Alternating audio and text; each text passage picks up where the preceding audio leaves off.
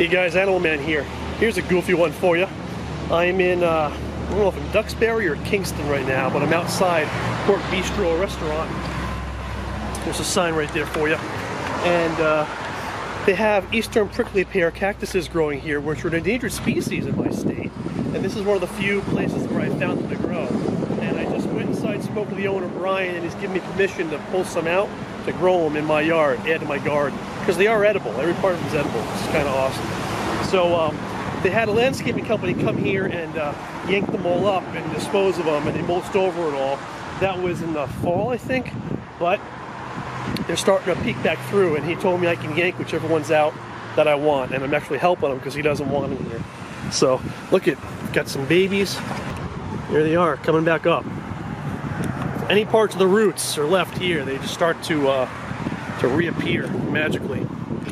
So, need some gloves, and we've got a bucket. Definitely need work gloves for these, because these things hurt. They've got little hairs, and they mess you up. Alright, so we're just going to gently work it out of there. Try to get some of the roots so we don't shock it too much. And here it is. Put it in the bucket. And I'll wet these all to bring them home. I'm just going to cover this up so I don't mess up this nice mulch they put down. So I'm going to go around and I'm basically going to... He's getting a free weeding service right now.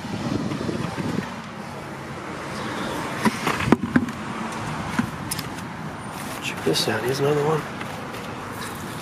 Little guy.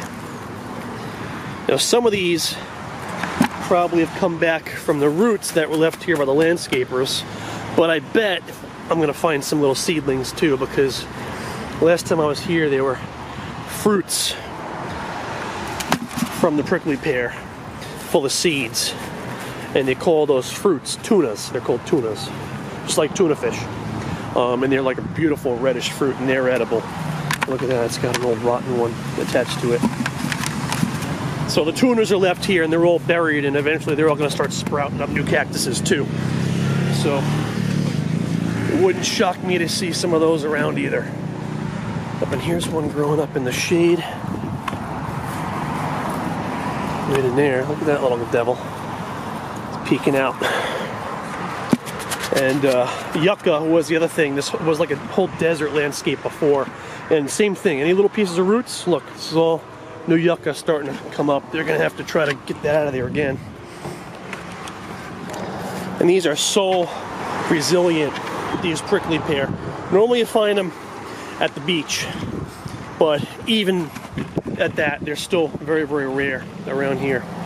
I've only found them in maybe, this is probably like the third place I've ever seen them. And I found them in Mass, and I've also found them in New York. But they're rare.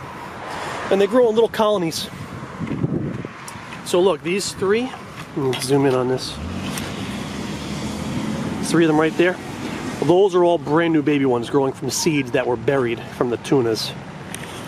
So these are definitely little seedlings. Little taproot.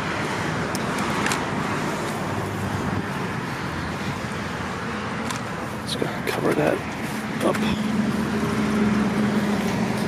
Oh, this is so exciting. Look at, he's got a huge root.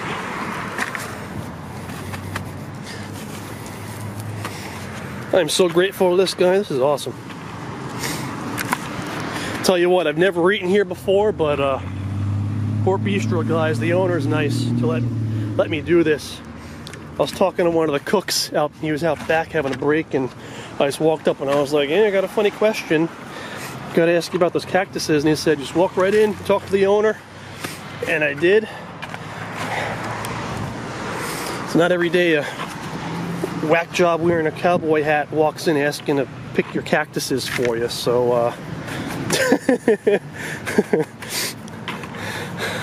I ask people weird things like that all the time. You know, can I cut some of your bamboo? Can I take your cactuses?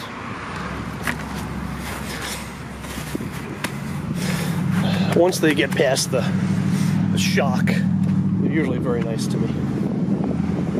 Alright, so I'm super excited now. So I'm going to wet these to transport them back to my house in the bucket, and then we'll we'll plant them. Hopefully they won't shock too bad, but these things are very, very tolerant. They're tough plants, and they may shock a little bit, but they'll start to grow pretty quickly too. So awesome, very excited.